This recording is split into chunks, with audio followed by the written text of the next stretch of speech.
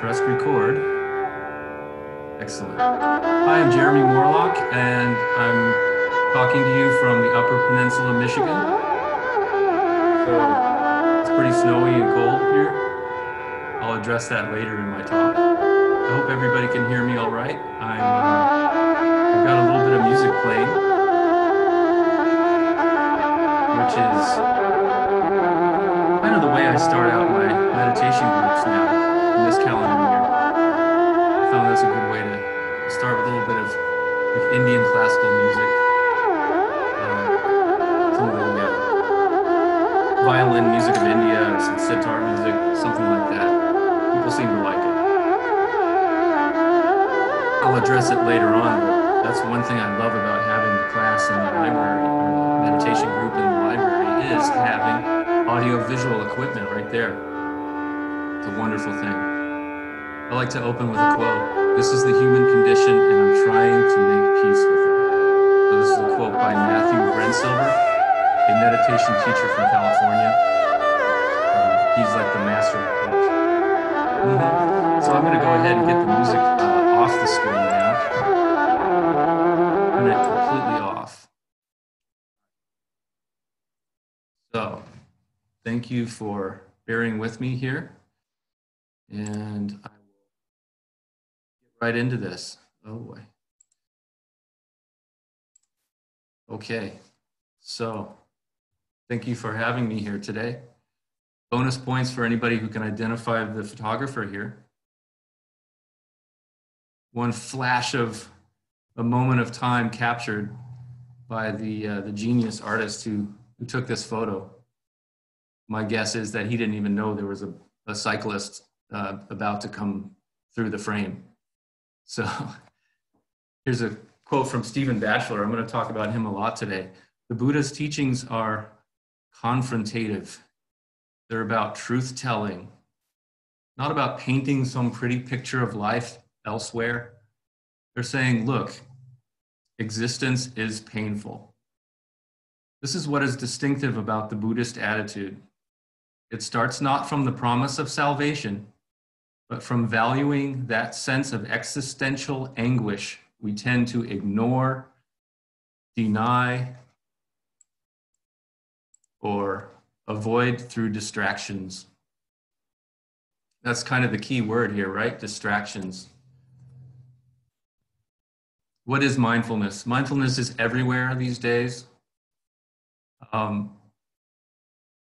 It's actually even been co-opted. I was thinking earlier, it's almost like it's gotten worse. I don't know if it's surpassed the Bob Marley energy drink branding thing yet, but maybe it has. But it's everywhere. It's trendy. There's even a backlash now. So that means it's gotten really big. So kind of like when a cool underground band gets too big and then the early fans don't think it's cool anymore to like them. You get a little bit of that. But so a definition of mindfulness, I'll just give my quick generic definition. Besides just present moment awareness, right? Present time, non-judgmental awareness. I like to add in the non-judgmental because that's the first thing we notice. What happens when you sit and you just try to notice what's happening right now without reacting to anything. You notice the reactions, you notice the resistance. For me, it's about 6 to 8 seconds I start to notice my mind trying to wander, that monkey mind. So noticing the wandering and being okay with that. But I like to add another word in, a very important word, especially when we're talking about libraries, what the kind of work that we do. Kind awareness. So this element of compassion. And what we're doing with this, when you sit and you take a moment to practice meditation, you're really taking care of yourself, but you may notice uncomfortable thoughts, uncomfortable feelings, pain. Try meditating for 40 minutes straight. Like if you go to a Zendo, the Zazen, they make you sit a specific way, half lotus, you know, your leg, inevitably after 15 minutes, one leg is going to fall asleep.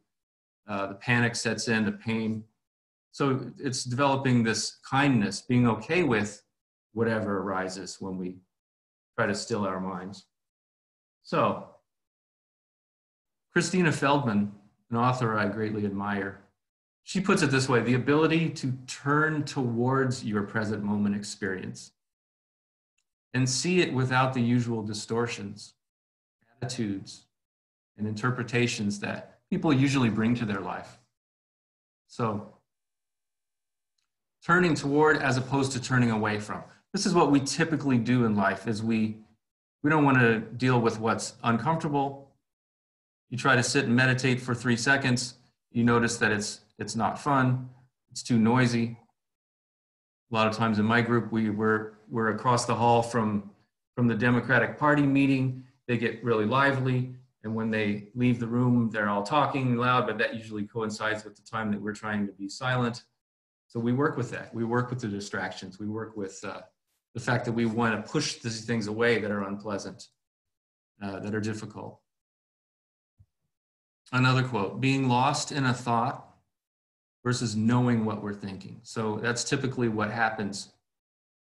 We don't realize that we're being pulled, kind of being pulled by whatever our mind is doing, whatever our emotions are telling us to do. We're pulled by it. This is taking a moment, zooming out, kind of becoming, training part of our mind to be like a security camera to observe ourselves, right? So we're becoming aware of what's going on, not just in the mind, not just what we're thinking, but we have a tendency to start with the breath. That's how the Buddha taught us, taught his followers how to meditate. And that's the actual practice that he did throughout his life, was just this basic coming back to the breath again and again. Whenever thought, I'm not really here to train you in how to sit and meditate, but I'm just going to touch upon this a little bit. Most meditation that's done is mindfulness of breath. The most basic thing. It's an autonomic function of the body. Our body breathes itself, but we want to take over. We want to control it. Resisting that urge is what we're doing. To control, to be in charge, to let our breath breathe itself. So we're seeing a thought as a thought, a sound as a sound. Whoops. It's usually the first step toward not being identified with those experiences. Being identified, we're being pulled by whatever our experience is, strong emotion or a recurring thought, a rumination. We typically we're not aware that we're doing it. We're just obsessing. We're just resisting or whatnot. So it protects the mind from the surges of impulse, the surges of reactivity. That's a key word for me, is reactivity. We're noticing the habit that we have to react against what's unpleasant for us. Briefly, what mindfulness is not. So what we're not trying to do is empty our mind. We're actually trying to be with what's happening, to be the observer. Doesn't necessarily involve sitting absolutely still. You can practice mindful walking. You can practice mindful dishwashing, mindful eating. I've done that in retreat settings where there's no talking at meal times. It's pay attention to every flavor, every bite of that food. I actually came up with a technique here only in the summer. That's the only time I can do it. It doesn't really work too well in the snow, but is mindful cycling, mindful bike riding, slow mindful bike riding. So just going as slow as you can until you feel like you're about to fall over, and applying a little bit of energy in the form of one pedal, one revolution of the pedal. So applying a little energy to keep you going forward and just being aware. So this is a key thing here, religion. This is mindfulness itself isn't a religion. It does stem from Buddhism, but I'm going to get into why I don't think it's necessarily a religion, although some people practice Buddhism as a religion, but I've found a form that, that doesn't. Even the New Age, the metaphysical stuff, woo, et cetera, we're not fixing something wrong with ourselves. That's a key thing. You know, sometimes you meditate for 5-10 years and it's like, well, I still suffer, you know, I still get depressed or whatever. I still have horrible anxiety. It must not work. So we're not striving for perfection. This one seems a little weird, maybe. Positive thinking. It's not positive thinking. We're not trying to train ourselves to just think in the positive. We're trying to train ourselves to notice whatever those thoughts are, whether they're negative or positive, and try to stop the negative feedback loop, I noticed that I'm experiencing anger still from this road rage thing earlier. And it just, what I could have gotten back at that person by doing this or saying that, or ruminating, you know, revisiting it over and over again. This is being okay with the fact that I know that something unpleasant is occurring in my mind. Another thing, spiritual bypassing. We have to watch out for this problem. Am I trying to meditate to escape from life, to escape from my problems, to not have to deal with worry and difficulties? There's a key word, boredom. Boredom is a stepping stone to realizing that life is enough as it is. You have to be able to be bored. It kind of reminds me of being a teenager and having to take a long car trip with my parents or whatever. The worst thing is boredom, is being bored. Oh, it's going to be so boring. Sitting with that. So this, I try to memorize this right here. I try to teach people to memorize this thought. Right now, it's like this. It's like this. I've seen people with this tattooed on their arm, on their forearm. It's not the way I wish it were. It's not the way it was supposed to be, the way it was meant to go. But it's like this, like it is right now, like I'm experiencing it right now. Of course, what comes up when you meditate. These are 5 things that the Buddha taught, but I think anybody could understand craving for things to be different, craving for, you might, like right now, I've got to reach for the tea. Craving, you know, wanting something. You'll notice that. You'll notice aversion. You'll noticing maybe the chair isn't very comfortable that you're sitting in, or the room is too cold, or there's too much noise in the hallway or something.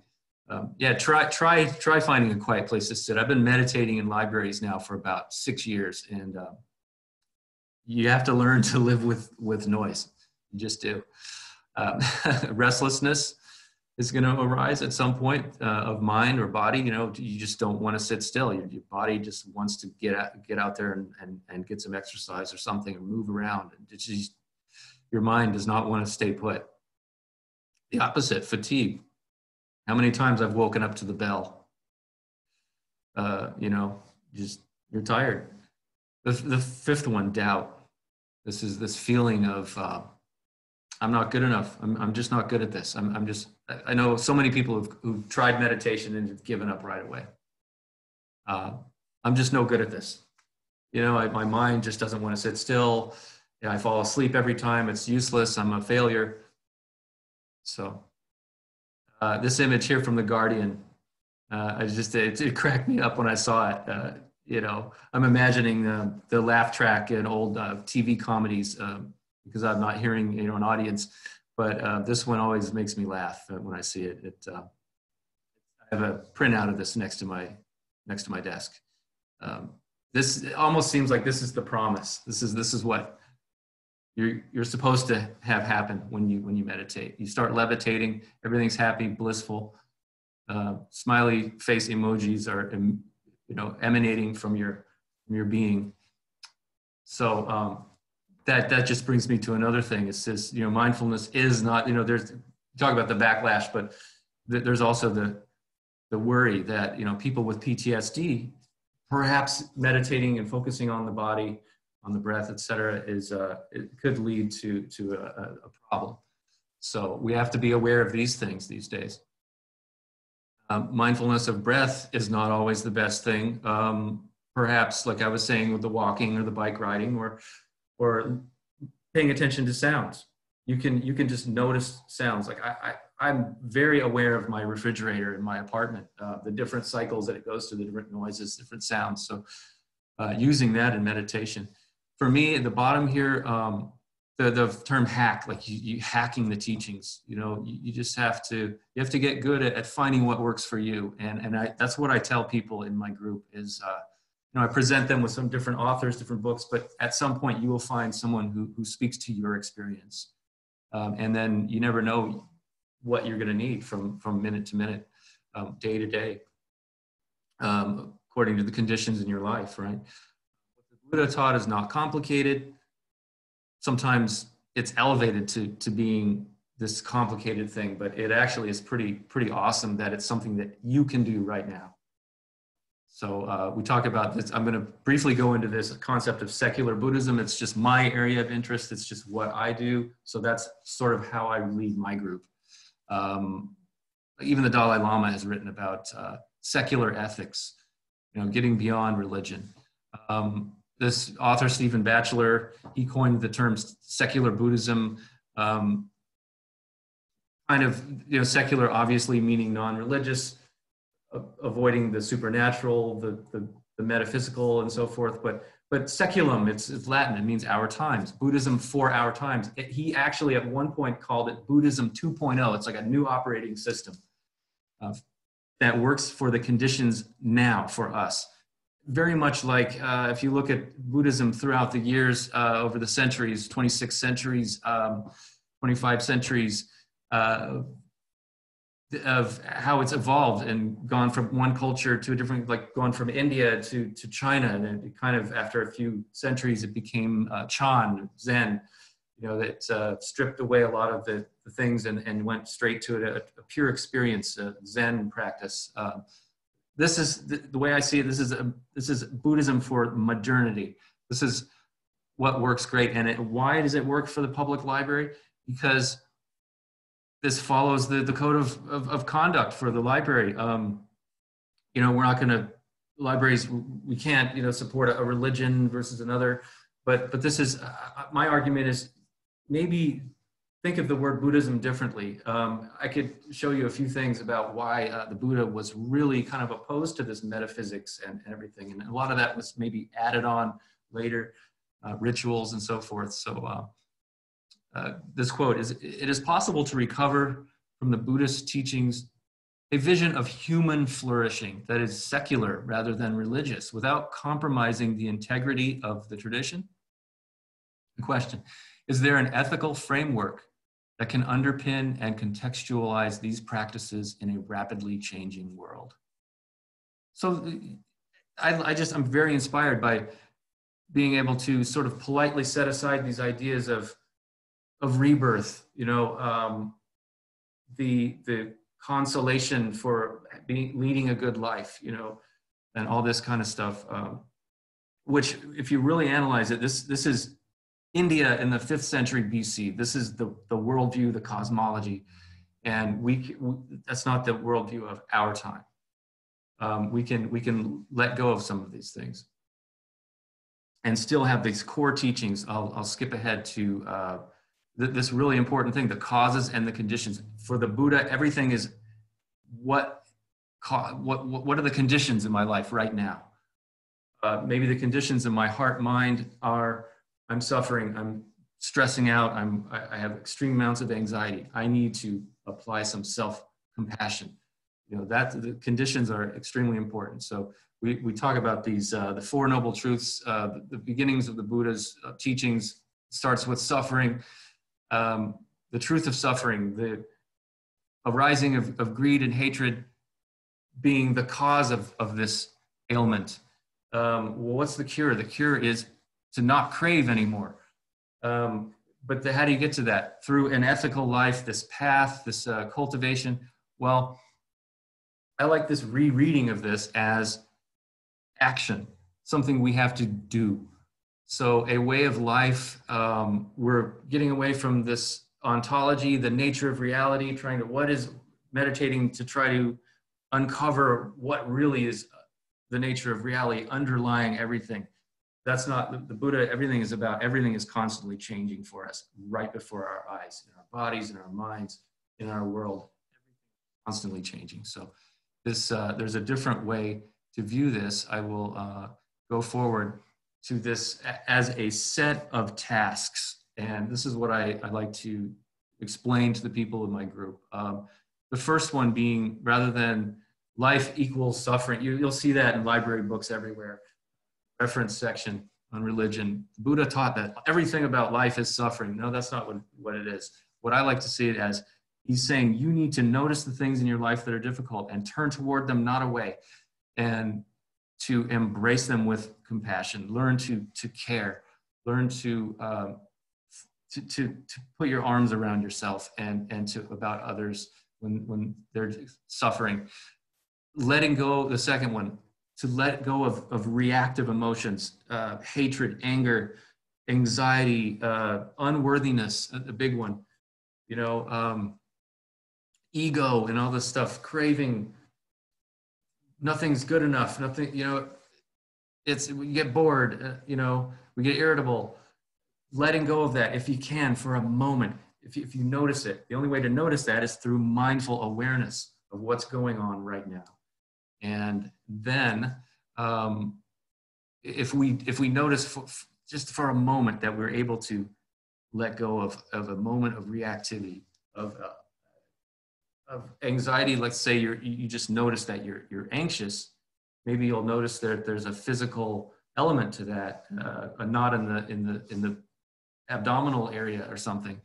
And what if you're able to say, I'm not going to feed into it. I'm going to just sort of let go of it. Let it be, maybe, at first. And if you have a moment where you are able to let go of that, or maybe you're angry and you feel like you want to yell something offensive to somebody who did some harm to you, and you're like, I'm not going to this time. I've been seeing this pattern throughout my life, and that's a moment where you notice the cessation of reactivity, which opens up a path that is this way of life of ethics and wisdom and mind training. So I just continuing just briefly, and we'll get to some questions, this idea of what's unique to the Dharma is this noticing things as conditions and causes. Nothing's permanent. Having this, what I just mentioned, these tasks, this noticing reactivity and so forth, and letting go of it, and the perspective of mindfulness, which absolutely comes from the Buddha, from Gautama in the 5th century BC. It came from him. And the fourth one, which is absolutely important, is autonomy, self-reliance. Just Google Buddhist scandal, sexual misconduct scandal, Buddhism. You will have all kinds of hits. And what I'm trying to tell people is you need to be autonomous in your practice. You need to learn to be independent. So I won't go into too much detail there. Why is it so important that I do secular Buddhism rather than just a mindfulness program? And simply, it's just because that's my area of interest. And what I've done is I started a group because I felt I wanted to connect with others and I wanted to practice with other people. And I was told that it would increase my understanding of all this, to try to explain it to other people and try to discuss it. So I did. And after a little while, the director at my library asked me if she could sponsor my program. So that means I would get a room reserved 4 times a month, and audio-visual equipment, and the maintenance staff would set up the chairs for me, and it's just wonderful. So yeah, and then, does anybody have any questions? because I could sit here and talk about this literally all day. I'm very excited about the subject. But thank you, Jeremy. Did you want me to unmute folks' mics to allow questions, or do you prefer people to type in the chat window? Unmute mics is great. Okay. Hi. We got an email talking about no travel. Hi, questions?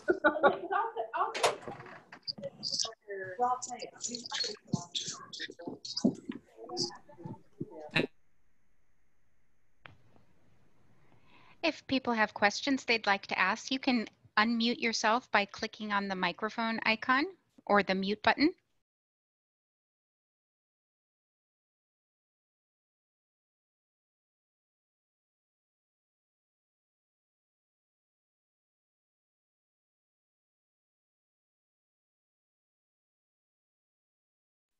Well, Jeremy, hi, this is Michael Stevens. Hi there.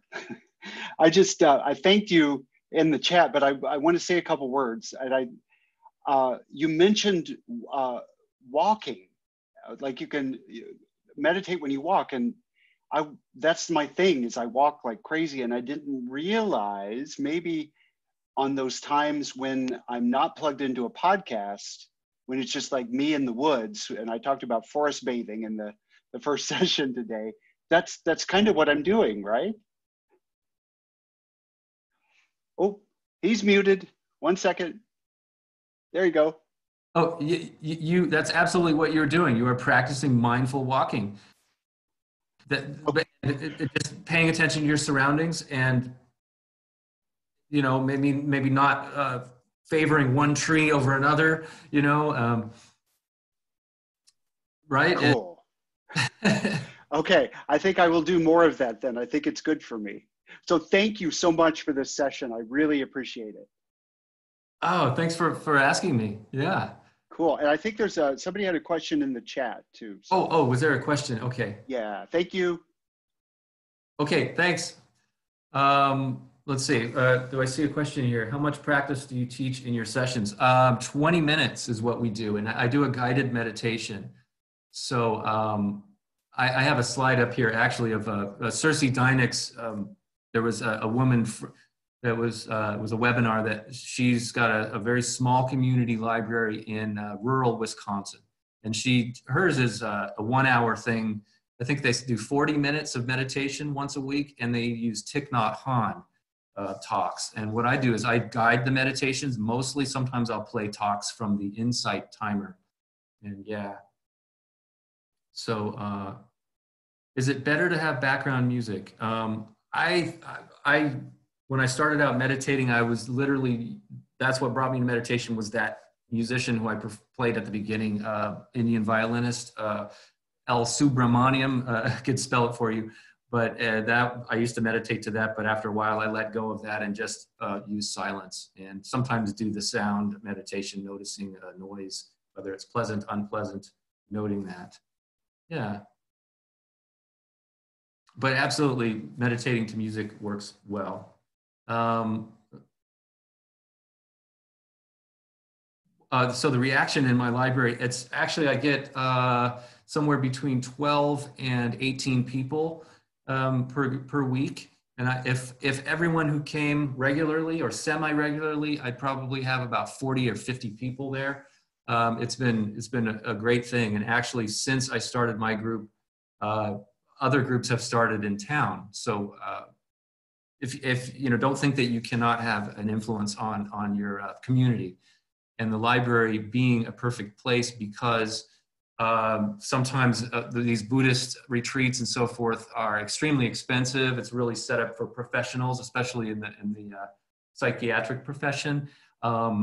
So what we avoid class fees, things like that. It's open to anyone, and there's no profit motive. So that kind of eliminates the spiritual narcissists, the gurus, the people that are in it for power and control. The profit motive is out of it. Yeah. Okay. So, oh, that's wonderful. 10-minute guided meditation every Friday. Yeah. I think 10 minutes is a good place to start.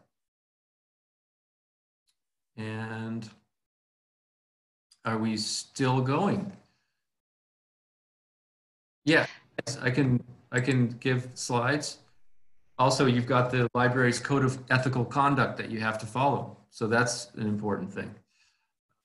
Not like I'm just some guy starting meditation anywhere, you know, and because anyway, audio visual equipment I mentioned, and I've got all the library materials to promote or to just steer people toward.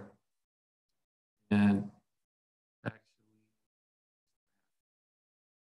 just a map showing where I'm located, Peninsula, Michigan. And yeah, I was going to show you all the, you know, what else is there to do in the winter here except for winter sports, bike riding, and so forth. Anyway, yeah, my group, we meet for an hour and a half.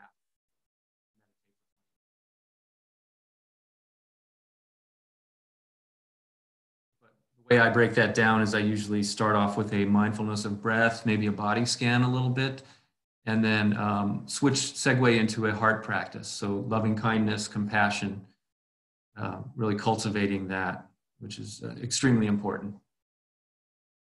Yeah.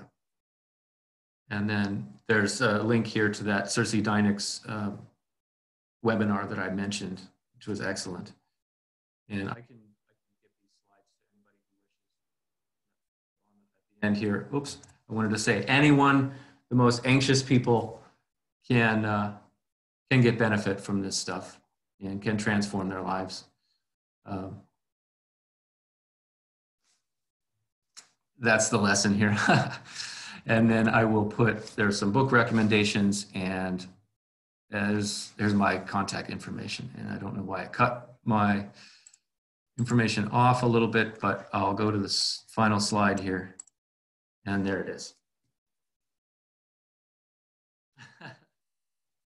Yep. And yeah, even the most anxious out there can benefit from meditation. Yeah.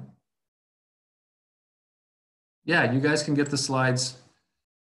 I can send them to you through email.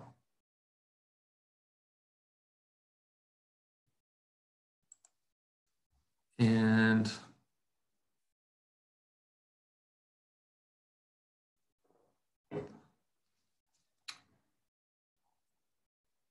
okay, are we still going, Vicki? Yes, so whenever you are ready, just for the participants who are requesting the slides, I do recommend that you take down Jeremy's email address. I did put it in the chat window. So Jeremy, do you prefer people email you for a request for a copy of your slide deck? That would be wonderful. Okay, yes. yes. So folks that are entering your email addresses in the chat window, go ahead and copy Jeremy's email address on the current slide, and please send your requests to Jeremy, who has kindly offered to share his slides with those who are interested. And thank you all for attending. And Jeremy, thank you for the wonderful presentation. I learned a lot and enjoyed it very much. I see a really good question there, but it's probably too late to answer it. Oh, you can go ahead. The question from Shannon, it says, can you give an example of using meditation for a stressful interaction with a patron? That's interesting because I worked at the reference desk for 3.5 years and definitely have had interactions with unhappy, unkind, difficult patrons, or just people who are starting to have memory problems and being extremely repetitious, demanding your time every day over the course of each one of those years, and having to be very stressful and annoying. But mindfulness is absolutely essential for that, for me. That's what got me through those years. I'm quite an introvert, and working there, but applying mindfulness every day in these situations completely transformed me. I'm able to give talks to people That's one example. Whereas before I would get terrified of public speaking. But yeah, dealing with these patrons who are difficult or just demanding of your time or annoying or anything, you first and foremost is training yourselves through mindfulness in a regular practice, 5 minutes, 10 minutes a day, 20, whatever it is. And that trains you to start thinking in this way, to start noticing what's going on in your mind, in your emotions, your reactions, and so forth. So you are going to start noticing the physical symptoms of the reactions, maybe a knot in the belly, or sweating, or a dry throat, or like a body temperature increase or something like that, heart rate, you know, just or maybe a desire to react verbally, and it's first of all coming back to the breath, reminding yourself, okay, let's just take a quick moment to breathe here, to center ourselves, and notice what's going on. Notice the reaction, noticing the resistance. Really, is what you're doing, and it's really not about the other person. It's about noticing what your reactions are, and being okay with the fact that maybe something they said or did is making you feel extremely unpleasant, and being okay with not feeling pleasant right now. So I could go on and on for hours about this, but there's not really any time. So Thank you so much, Jeremy. I will go ahead and turn off the recording here if you'd like me to do that for you. Or actually, you might need to do that. Let's see here. Okay, I can do the turning off of the recording. Yep. Go ahead and click the stop recording. And stop recording. And thank you very much.